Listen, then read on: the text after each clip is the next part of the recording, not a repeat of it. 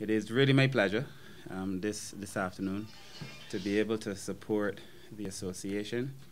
We in the ministry this morning, we were having discussions, and this morning and the last few weeks, about how do we elevate persons with disabilities, how do we support the organizations that support them, and how in real terms do we offer ourselves of greater assistance. And one of the ways we determined obviously was to have better partnerships, to build in a meaningful way in relation to supporting programming, elevating the issues that are of importance to the various groups.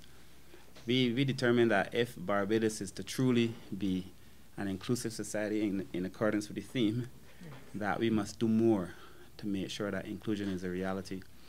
We keep speaking of a fully accessible Barbados, and I think that must mean something real and bigger than just wheelchairs and so on, just being able for people to live in a life in dignity and to have their rights respected.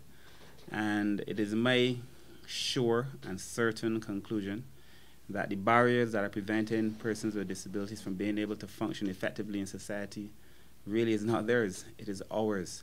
And that these barriers are institutionalized. Sometimes they're taught to us in the way we relate to one another. So we're given all these things that really hinder us from being able to relate. I think in some cases they were in our religion.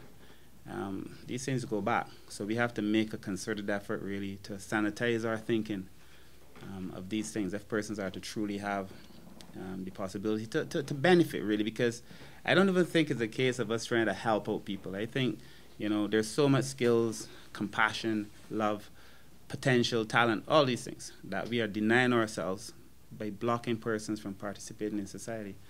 And so we made a very stern and strong commitment that this ministry must work closely with its partners.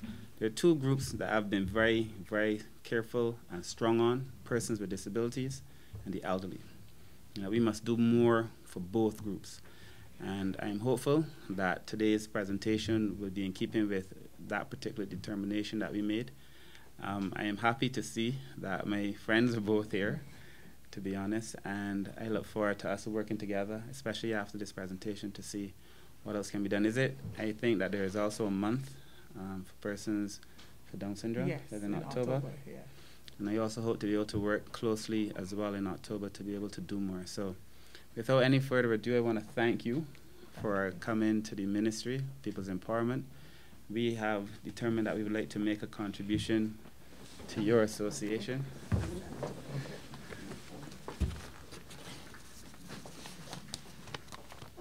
So on behalf of the Ministry of People's Empowerment and Elder Affairs, we would like to give you this small token of $30,000 to be able to support the work that you're doing, the wonderful work that you're doing, the meaningful work that you're doing, and we hope that it can add value to that work. Thank you so much. Thank you, and I want to say thank you again to the Minister for realizing not only the potential of individuals with disabilities, but for sharing that commitment towards furthering the cause for individuals with disabilities in Barbados. And we are very grateful to see this commitment and to have it come in from as high up as government. Thank you. Thank you very much. Thank you very much.